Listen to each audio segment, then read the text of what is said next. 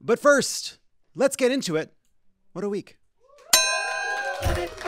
Former Senator Joe Lieberman has died at the age of 82 due to complications from a fall. It's sad, but he died doing what he loved, sitting in a Boeing emergency exit row. Don't do that. That's not right. Just going to leave space to potentially cut this one. His dream, you'll decide. How about we collectively decide? His dream of a world with no labels remains unfilled. Even in death, they have to put a little label on your toe.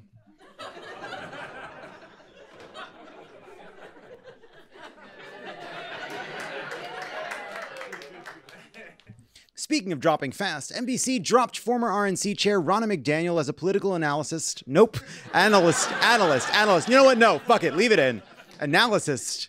It's like sometimes you want to say economics or like economics.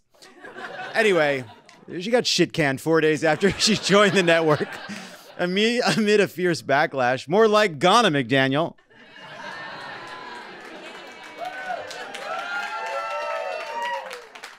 Speaking of the RNC, the post-purge Republican National Committee has begun asking job applicants if they believe the 2020 election was stolen in order to help make sure new hires are sufficiently pro-Trump. The original plan, just hiring Duke graduates, was only 90% effective. They also tried putting an applicant in a room with one marshmallow and then said if they can avoid killing Mike Pence for 15 minutes, they'll get 2 marshmallows. Meanwhile, a new Bloomberg News Morning Consult poll found that President Biden has narrowed or erased Trump's lead in 6 of 7 swing states.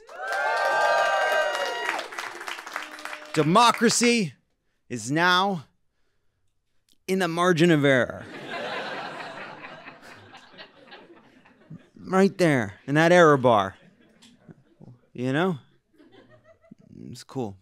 According to a new AP poll, Democrats are more likely to say they feel fearful or angry about Trump winning a second term than Republicans report those feelings about Biden getting reelected. To elicit those same feelings of anger and fear in Republicans, pollsters instead showed them a cereal commercial with a mixed-race lesbian couple. But Trump also inspires stronger positive reactions among Republicans who were found to be more excited about a potential Trump victory than Democrats were about a Biden win. It helps, of course, that Trump's cornered the market on the absolute most insane people you've ever met. High highs, low lows. Trump is out there promising to shoot shoplifters and jail or kill his enemies. Biden's promising not to cut Social Security. It's not high-octane stuff. It's not supposed to be. Presidents are like high school chemistry experiments. If they're getting people out of their seats, something has gone wrong. Speaking of experiments gone wrong, Donald Trump, the former president and guy who eats a whole row of Oreos and then yells at the person who bought the Oreos, and not in like a funny way, like actually mad, announced in a video on Truth Social this week that he's selling God Bless the USA Bibles ahead of Good Friday and Easter in partnership with country singer Lee Greenwood. Religion and Christianity are the biggest things missing from this country, and I truly believe that we need to bring them back, and we have to bring them back fast. In his version of the Bible, though, it says Mary is a 4 at best. Trump continued, all Americans need a Bible in their home, and I have many. It's my favorite book. Because you know how books work. The more you like it, the more copies you get.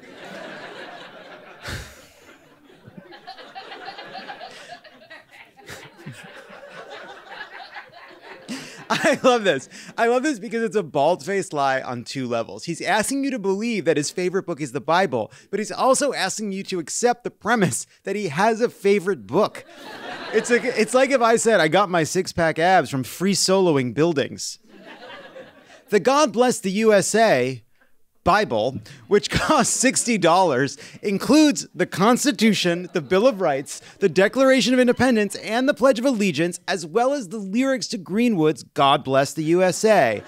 It's a cool blend of Christianity and nationalism, combining a tacit assertion of religious superiority with empty worship of patriotic symbols, obviously not for any love or embrace of the underlying precepts or values contained in either Christian teachings or America's founding documents, but more to claim both in the name of an exploitative worldview, one in which the Bible and the Constitution belongs exclusively to them. You might call it a kind of Christian nationalism, if you could name it, which I just did.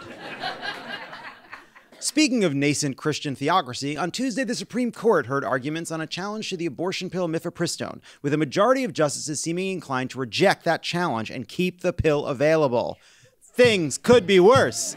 Things could be worse. Things could be worse. Yeah, you fucking gave me nothing. The plaintiffs argued that they faced moral harm from the FDA loosening restrictions on mifepristone because patients who take the pills might then show up at the hospitals where they work requiring follow-up care. So even in the strongest version of this argument, it's not that they might be forced to give a patient an abortion against their own beliefs. It's that they might be forced to help keep them from dying in the rare case something's going wrong. You know, like in the Bible where Jesus says, ew, ew, ew, ew, lepers. No, thank you. Yuck. No. You brought this on yourself. One problem with even this ridiculous argument, several of the doctors in question are dentists. And if a dentist is dealing with abortion complications, there are bigger problems at that hospital. And as the lawyer for the government argued, abortion pills are so safe that it's very rare for any doctor to have to treat patients for serious complications. Just a completely made-up problem. Bringing a case this stupid to the Supreme Court should be like calling in a fake emergency to 911. There should be criminal penalties. Maybe not jail time, but something like having your eyebrows shaved off. But right-wing fever dreams were not contained to the Supreme Court this week. Conspiracy theorists wasted no time spreading misinformation about the deadly collapse of Baltimore's Francis Scott Key Bridge, which was struck by a huge container ship early on Tuesday morning. Let me just quickly correct a few things you may have seen online. The captain of the vessel was not Hunter Biden. The bridge had not received an mRNA vaccine. The container ship is not trans. While the collision is under investigation, law enforcement officials said they had so far seen absolutely no indication that this was done on purpose. Nevertheless, indicted influencer Andrew Tate tweeted that the ship had been cyber-attacked in a post that has been viewed millions of times. Far-right conspiracy theorist Alex Jones amplified Tate's post, writing, "Looks deliberate to me. A cyber-attack is probable. WW3 has already started." Imagine hearing a container ship has hit a bridge and immediately saying, I know what happened here. Maybe just wait for a shred of information and then we'll actually know whether to blame DEI or the Jews. On Newsmax, former Trump advisor and guy whose name sounds like a fish hitting the counter, Matt Schlapp, blamed it.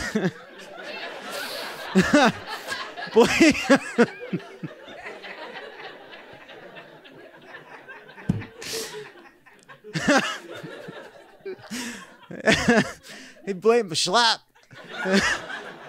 Blame the disaster on, you guessed it, COVID lockdowns. You look at our critical infrastructure, and I'm one of these people that believes we've never fully come out of all the lockdowns and the COVID issues. I'm no expert on what's going on the seas, but all I would say is that if you talk to employers in America, they'll tell you that filling slots with employees who aren't drug-addled is a very huge problem.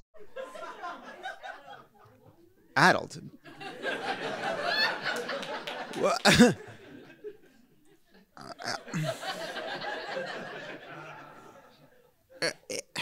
Wouldn't it be nice to live in a world where every time something bad happened, you could go on television and say, the reason that bad thing happened is all the stuff we already didn't like? What a life that must be. How nice it must be to wake up in the morning. Because obviously this guy's happy. This guy's figured out the key to happiness. He's a very happy person. Based on reports of how he lives his life, he's got it all figured out.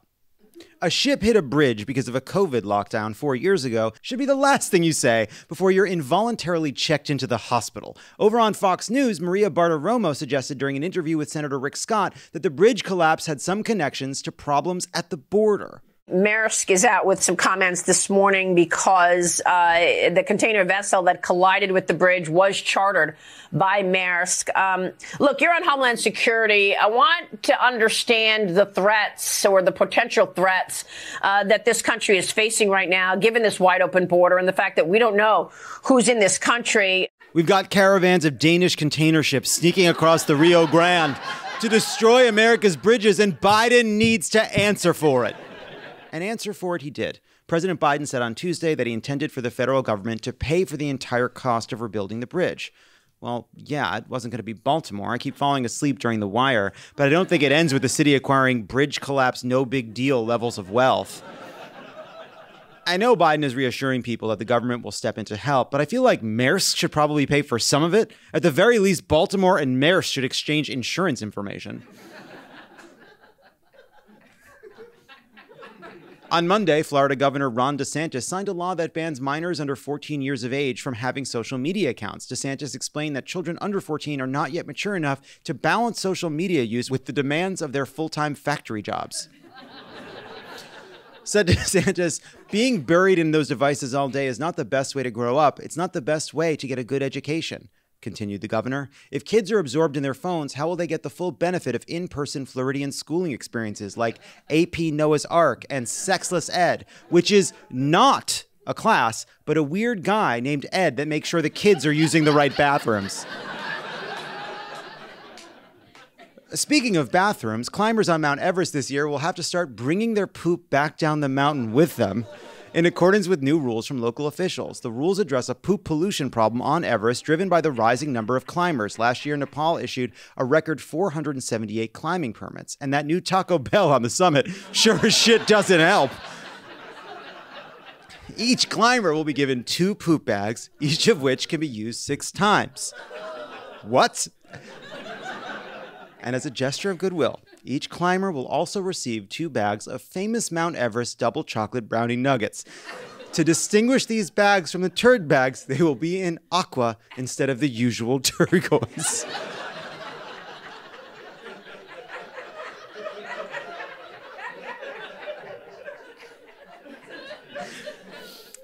Speaking of taking things with you, the British Museum is suing former curator Peter Higgs for allegedly stealing or damaging over 1,800 artifacts from its collection and selling hundreds of them on eBay. A judge ordered Higgs, who ran the museum's Greek and Roman antiquities department before he was fired for stealing all the antiquities, to return any gems and jewelry that are still in his possession. Said the curator of the British Museum, "But I learned from watching you."